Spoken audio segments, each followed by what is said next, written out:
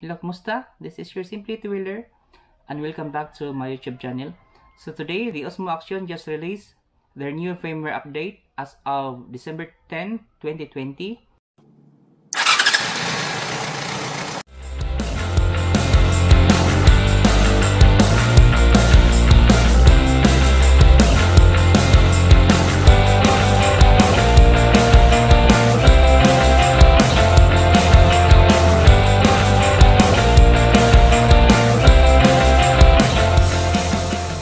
And the firmware is V01.10.00.40.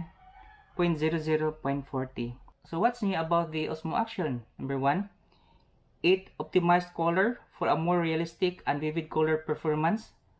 So I've been using the Osmo Action since then, so alam kong may pagkakaiba na yung kulay niya ngayon at saka kulay ng mga videos noon. Dahil dito sa bagong update is more saturated na yung kulay niya compared sa previous na kulay.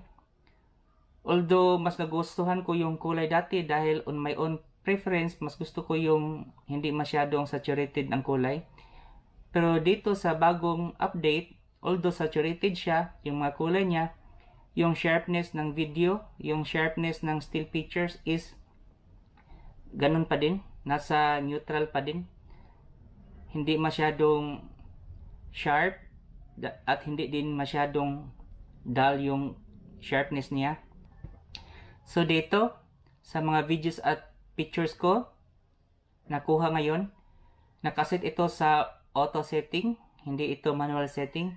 So dito natin makikita kung may improvement ba talaga si Osmo Action.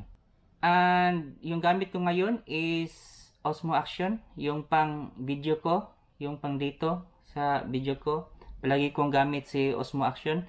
So, if you can see, there's an improvement of the saturation dahil yan sa firmware update ni Osmo Action. So, number 2, it optimized auto exposure algorithm. So, makikita natin dito yung transition niya. Kung baga, yung binivideo mo yung darker area then to brighter area, makikita mo yung transition niya na parang wala lang, parang hindi mo pansin yung itim to parang ganyan. So ito yung videos para maintindihan mo dahil ako mismo hindi ko masyadong ma-explain dahil hindi naman ako expert patungkol dyan. So pag binivideo mo siya sa darker side to a brighter side, hindi mo mapapansin yung transition niya na yung nag-a-adjust sa liwanag, para lang natural lang. So bagay siya pag nagbablog ka, hindi mo na kailangan mag manual setting dahil habang nagbablog ka, may mga madadaanan kang mga darker areas, brighter areas. So there's a possibility na pag nasa brighter areas ka, yung kulay ng videos mo is masusunog. Pero dito sa bagong firmware update niya, hindi mo na kailangang mag manual setting. Yun nga, yung transition niya hindi mo talaga siya mapapansin. Kaya yung video mo is saktong-sakto lang, parang gawa sa manual setting, pero auto setting pala yung videos mo. So number 3, it optimized functions for quick switch button. Press once to switch between front screen and touchscreen camera view. Then press and hold to switch screens during recording. Then press once and then again to change shooting modes. Then press and hold to access playback. It is now more convenient to access playback when underwater or when there is a case mounted on the camera. Third part of the update, it is good or it is useful if you are using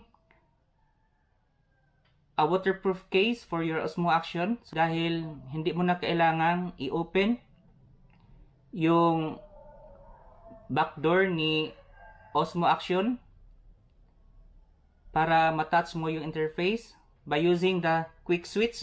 Makikita mo yung or ma-access mo yung playback na ginawa mo if you are underwater. On my part, so palagi ako naka-gloves, so hindi ko na kailangang i-open yung back door ng waterproof camera. By simply touching the side or the quick switch button, pwede ko nang ma-access yung playback niya. If you want more videos like this, just simply like and subscribe. If you want an update, you have to follow my YouTube channel by clicking the bell button. And this is your Simply Two-Wheeler. Once again, Merry Christmas. Bye-bye.